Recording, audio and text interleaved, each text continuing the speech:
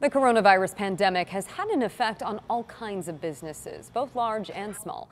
And as ABC 10 News reporter Steve Smith tells us, even something as sweet as chocolate has felt the impact. During this pandemic, maybe rich and creamy chocolate is the answer to happiness. Perfect. It's a tri-blend. It's got the dark, white, and milk chocolate in there and a little bit of hazelnut. Daylene Coleman runs Delightful Chocolat in San Marcos, and she's fortunate to spend each day working with chocolate. It is hard for me. As soon as I get anything on me, I'm like, oh, I'm a finger licker. Now, she's not a chocolate maker. She's what is known as a chocolatier.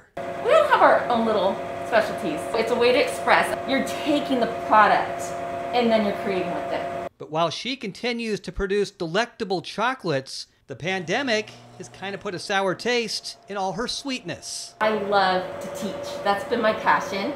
And we had to kind of stop our classes for the longest time. And also I work with wineries, and that all stopped. And while Delightful Chocolat is continuing their online sales, they've now started a membership club to provide a little happiness to their customers. People wanted something to be able to still celebrate. And so that's how we came up with our boxes. And we started curating these boxes, and we thought, well, instead of a one-off, let's do a club. Let's make it so that every month we get to be creative and do something completely different. And the Box Chocolate Club offers different memberships with chocolates of your choice.